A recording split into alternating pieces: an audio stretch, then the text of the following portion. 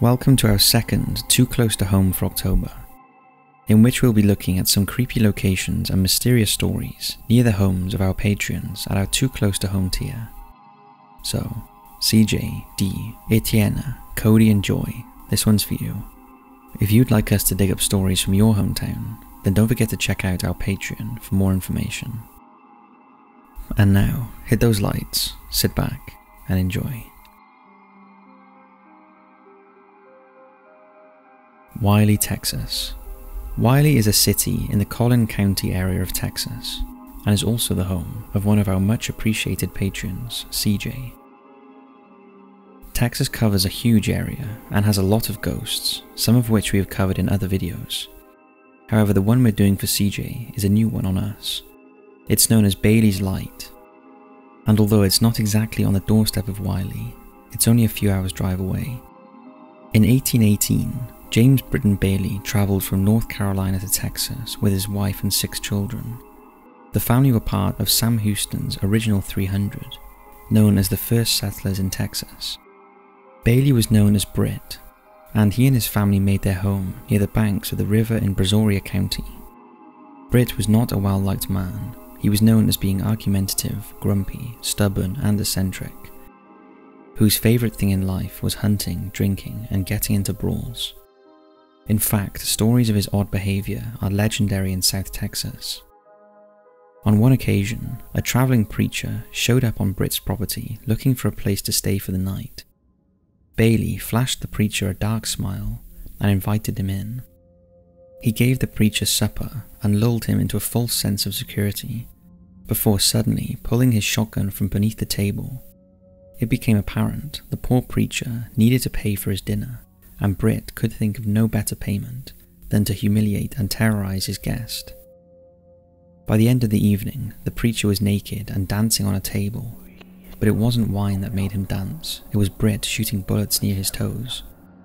However, Britt, soon tired of the taunting, allowed the preacher to rest. But Bailey, who was by now drunk, had the tables turned on him when the preacher snatched his gun and ordered Bailey to also dance on the tables as he shot bullets near his feet. Without much choice, Bailey complied. But rather than get angry, the whole event struck him as funny, and Bailey and the preacher became unlikely friends. After Bailey's death in 1832, he instructed his body to be buried with his rifle, his favourite pearl-handled pistols, his hunting knife, a jug of whiskey, and his favourite dog.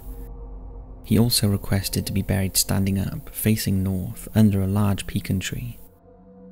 His loyal widow Dorothy saw it, that all his wishes were carried out, except the jug of whiskey.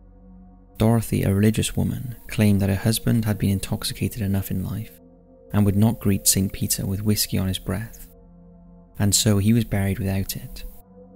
In Texas, a man's dying wish is not to be taken lightly. To deny it is to call down the wrath of heaven itself, and doom the soul whose wish it was to walk the earth for eternity, and that seems to be the case with Britt Bailey.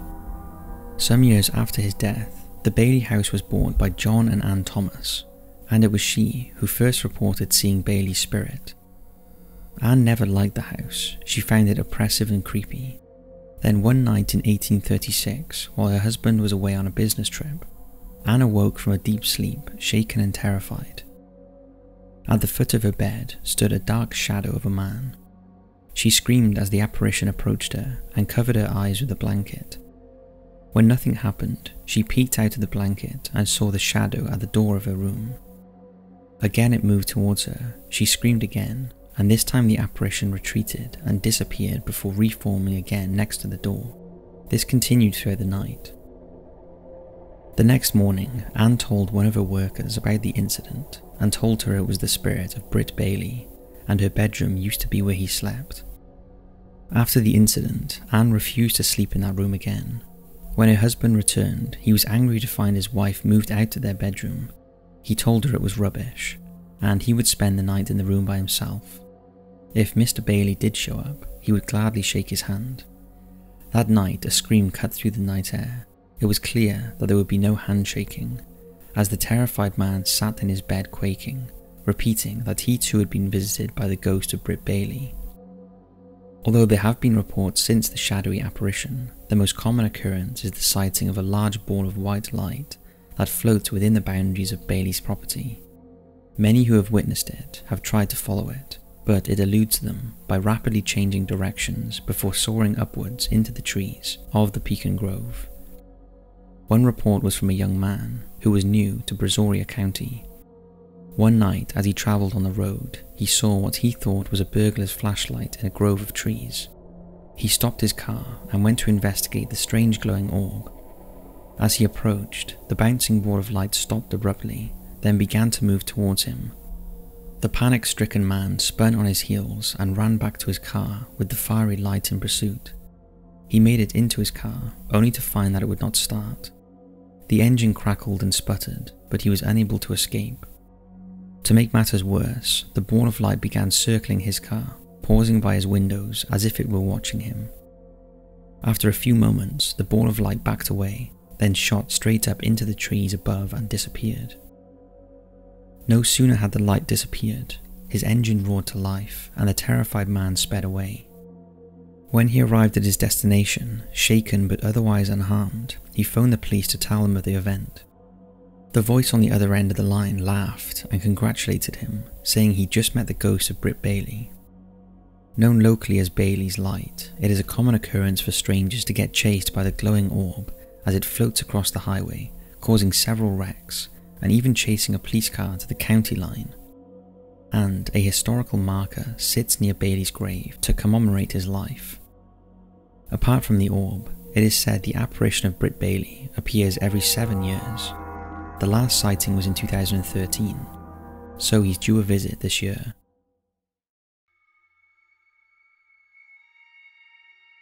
Jacksonville. Jacksonville is the most populous city in Florida, and many believe the best place in Florida to live. Our patron D is lucky enough to live there, and for you, we are doing something a little different by looking at a creepy abandoned building.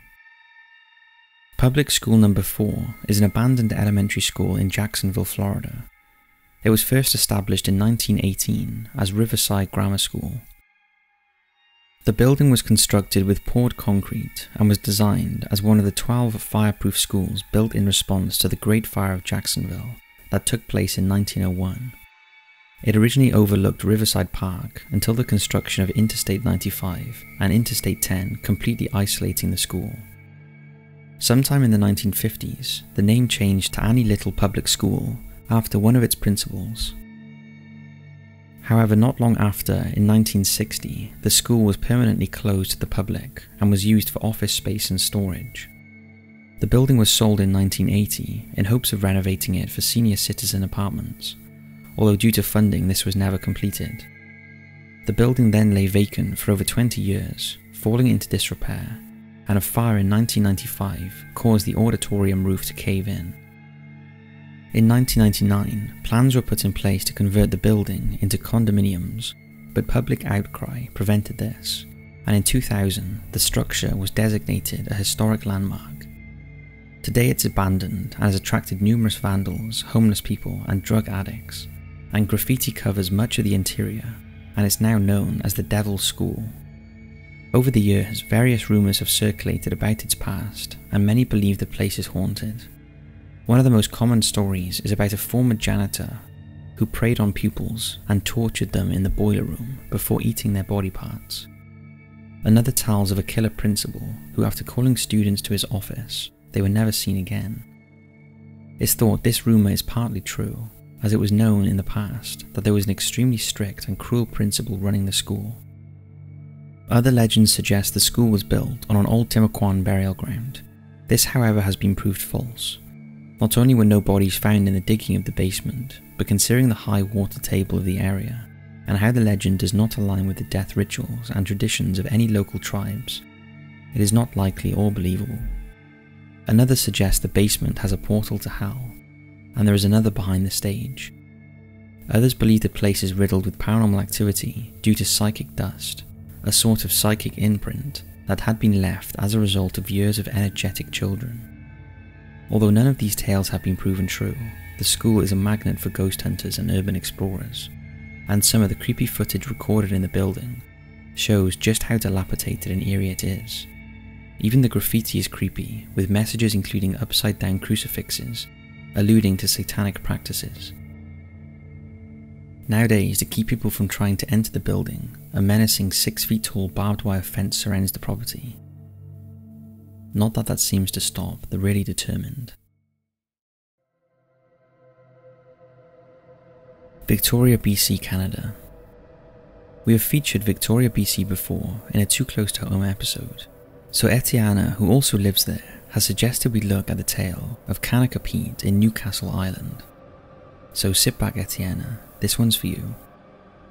In 1853, Pete Kaku left his home in Honolulu, Hawaii, and travelled to Fort Vancouver. Over the next few years, he changed jobs, and in the late 1860s ended up in Nanaimo, where he took a job with the Vancouver Coal Company. Around this time, Kakua's Aboriginal common law wife, known as Mary, told him via her brother that she was leaving him, and when he returned home on December 3rd, 1868, he found Mary, their young child, plus Mary's parents packing up her things. The next day, 4 bodies were found in Peter's home, but he was nowhere to be seen. A search was launched, and he was soon found sitting beside a fire on Newcastle Island, and on December 5th, 1868, he was arrested and charged with the murders of his wife, their infant daughter, and his wife's parents. At the coroner's inquest, Pete willingly confessed to the murders, and in a lengthy statement, he told how his wife had left him and he found out from her brother that she was not returning. After hearing the news, Pete began to drink heavily in a local bar. He then went home at about midnight and found his wife, daughter, and her parents collecting Mary's things. Pete said he left and continued to drink, eventually returning home again to find his wife in bed with her father. In a rage, Pete dragged the old man out of the bed and a fight broke out, during which Pete had his finger bitten off. The old man called his wife, who began beating Pete with a stick, so Pete grabbed the first thing he could, which happened to be an axe. He claimed he remembered nothing after that and woke up the next day to find his wife, daughter, and in-laws all hacked to death. Pete pleaded not guilty to 4 counts of willful murder, but was tried on 2 counts. On the first count he was found guilty, but mercy was recommended. The mercy recommendation was made on the grounds that Hawaiians are not Christians, and killing men may not be such an offence in their eyes. On the second count he was found guilty with no mercy. The next day he was sentenced to be hanged. Despite petitions to get his death sentence commuted, Peter was hanged at Nanaimo at 7 a.m. on the morning of March 10th, 1869. It was reported at the time that he ascended the scaffold unflinchingly, made no remarks, and struggled but slightly after the drop fell. His neck was evidently broken. Being of neither Caucasian nor First Nations descent, Kakua could not be buried in any of the city's cemeteries, and was instead interred on his last place of freedom, the east side of Newcastle Island. However, unfortunately, Peter was still not allowed to rest, and 30 years later, the Vancouver Coal Mining and Land Company unearthed Peter's coffin as they dug for a new coal mine. Peter was reburied in another unmarked grave for good. Today, the gory tale lives on in the form of ghost stories told around the fire by those camping on Newcastle Island, and there is a place known as Kanaka Bay, named after Kanaka Pete, as he is now known, on the east side of Newcastle Island off Nanaimo, Vancouver Island, British Columbia. The area is said to be haunted by the spirit of Pete, who is seeking revenge for his death sentence. There is even a sign up saying no camping beyond this point, and if you ask locals why, theories will tell you it's too dangerous to camp past the signs, as the spirit of vengeful Pete lurks in the area. There is also a plaque that tells the story of Pete. Campers who have managed to spend the night in the area tell of terrified tales of scary noises and blood-curdling screams, followed by the sound of chopping. Some have also reported hearing a fierce demonic roar and the most eerie laughter. In 2012, a found footage type movie was released that was filmed on Newcastle Island called Severed Footage, that touches on the link to Pete and his possible links to the true crime mystery of 12 severed feet in running shoes found on the shores of Western Canada.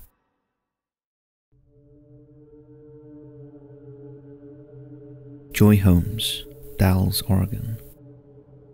Oregon is the home place of our patron Joy Homes, and it's another place full of mystery and legend.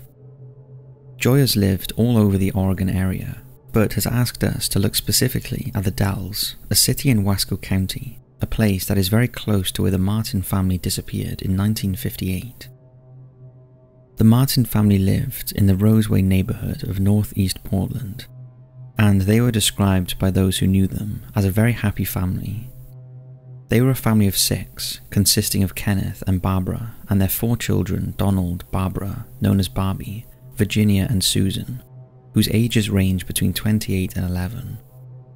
Donald, the oldest child, no longer lived at home and was living in New York, where he worked in the US Navy. On the evening of December the 5th, 1958, Kenneth and Barbara spent the evening with friends and mentioned that the next day they were taking the family out to find greenery to make Christmas decorations. The following morning, as planned, Kenneth, Barbara and their 3 daughters climbed into Kenneth's 1954 cream and red Ford Country Squire station wagon and headed out to find the greenery they needed. Witnesses recall the family leaving around 1 PM, which was strange as it was known that Kenneth did not like driving in the dark, and it later questioned why they left so late. It's believed that the family were heading to the Columbia River Gorge, an area just outside the Dalles. At around 4 PM, the family stopped at a gas station and then later ate at the Paradise Snack Bar in Hood River. This was the last confirmed sighting of the family. The following day, Kenneth failed to show up for work. This was so unusual that somebody contacted the police right away, and when they searched the Martin home, it appeared that everything was just as the family had left it the day before. The police decided to trace the route the family had taken the day before. Police soon discovered that a stolen white Chevrolet had been recovered along the route the Martins had taken, and police had arrested 2 men for the theft of the car. Both men had previously been in jail and had been in the same snack bar at the time the Martin family were there. However, strangely, police did not believe that they were involved in the disappearance and didn't investigate further. Also near the site of the stolen car, a passerby found a .38 Colt Commander handgun, which had been thrown in the bushes and was covered in dried blood. The gun's serial number was traced to a Meyer and Frank department store, and it was subsequently discovered that the gun had been among several items that the son Donald Martin had been accused of stealing while working at the store 2 years earlier. Donald was interviewed over the phone, and although he was in New York at the time of the disappearances, he was considered a suspect, especially after family and friends reported that Donald had a strained relationship with his parents.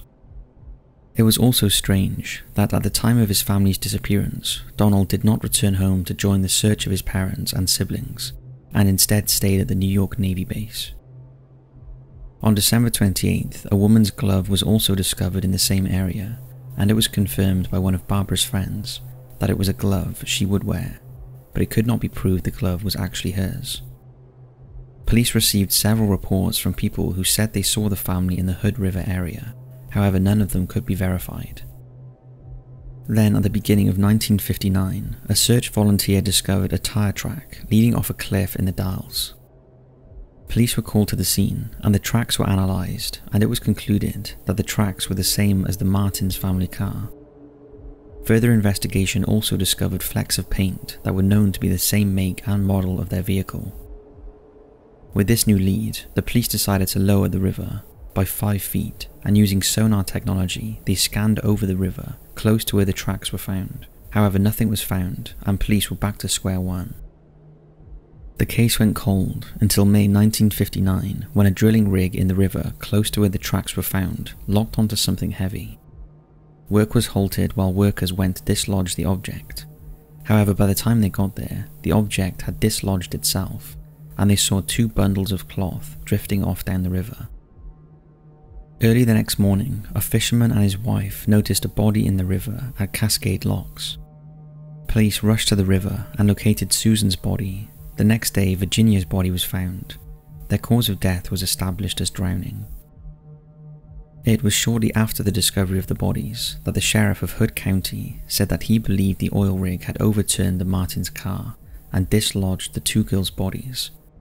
and it was decided to search the area the rig had first encountered the weight, but again they turned up nothing. One of the final leads the police received was in 1961, when an anonymous individual wrote a letter to the Oregon Journal, stating that they had been parked with a companion when they saw the family's car travel under the railroad. Shortly after, they heard screaming and rushed to the scene. However, when they got there, they found nothing. Over the years, many theories have been proposed about what happened to the Martin family. One of the most popular is that Kenneth and the family had been driving close to the Dalles, but as it grew darker, Kenneth found it hard to see and at some point lost control of the car and ended up driving over the cliffs and into the river. However, others believe foul play was involved, and those who analysed the tyre tracks determined that the tracks looked like the car had been deliberately pushed off the cliffs. The only person with a motive was Donald, and the fact the gun he had stolen was also found just reinforces that belief. To many it seems too much of a coincidence for the gun of the son to turn up in the exact area the family was last sighted. As of today, Kenneth, Barbara and Barbie's bodies have not been found. The family car has also never been located, but is widely believed to be somewhere in the river. Until it can be found and recovered, the mystery of what happened to the Martin family will rumble on. In a sad side note, after the bodies of Susan and Virginia were found and cremated, their ashes remained at the Riverview Abbey Mausoleum in Portland, unclaimed for over a decade, until on December 30th, 1969, the urns were retrieved by an unknown individual. Weirton, West Virginia, USA. Weirton is a city in Brooke and Hancock counties in the US state of West Virginia. It's probably best known as the film location for Hollywood movies such as The Deer Hunter and Reckless, as well as other smaller productions. But more importantly to us is the home of one of our patrons, Cody.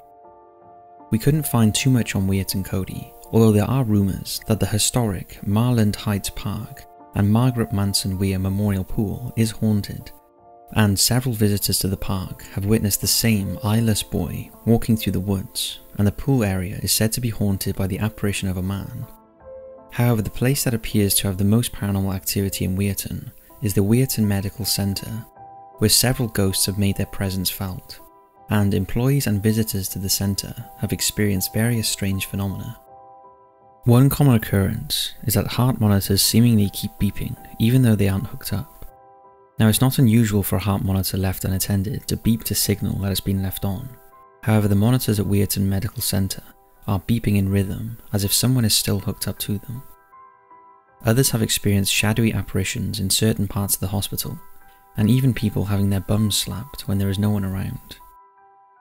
But the most common sighting is of a young woman in a pink dressing gown who's been witnessed in and around the operating theatres. It is said that she is not malicious and is more of a prankster ghost who turns off lights or messes with radios, and particularly likes to taunt the night cleaners. Some have witnessed strange mists hovering over tables and equipment being moved.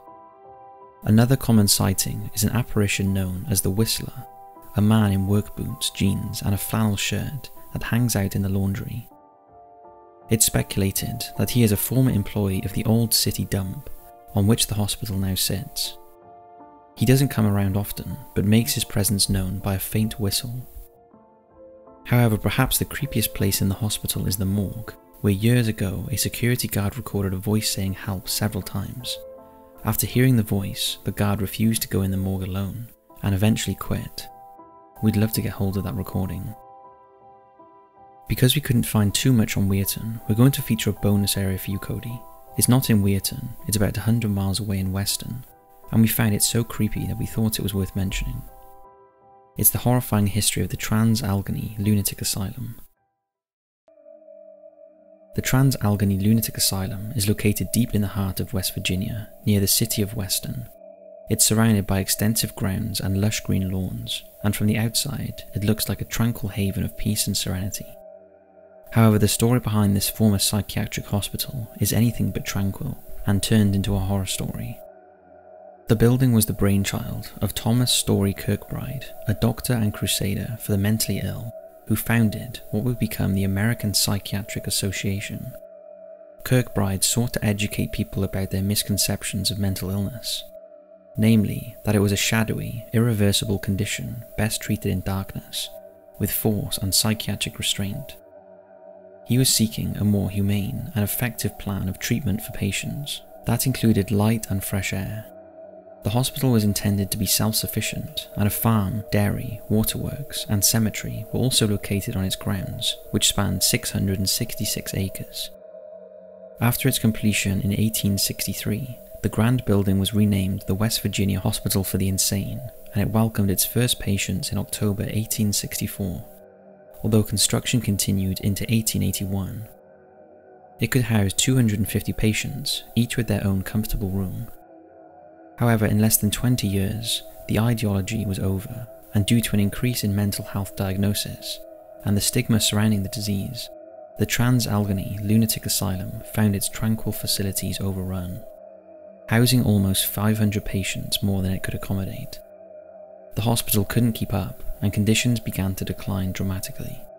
Patients were crammed together, with sometimes 4 or 5 to a room intended for one. The farm and dairy on the grounds, that was originally designed to provide for 300, was unable to meet the increased demand that came with overcrowding, and patients began to suffer from malnutrition, which only exacerbated their mental health issues. By 1938, the Trans-Allegheny Lunatic Asylum was 6 times over capacity. The patients inside were running wild, and orderlies were outnumbered and struggled to gain control. At its peak in the 1950s, the hospital was holding 2,600 patients, more than 10 times the number it was intended to house. Patients were found sleeping on the floor, in freezing rooms with no furniture or heat.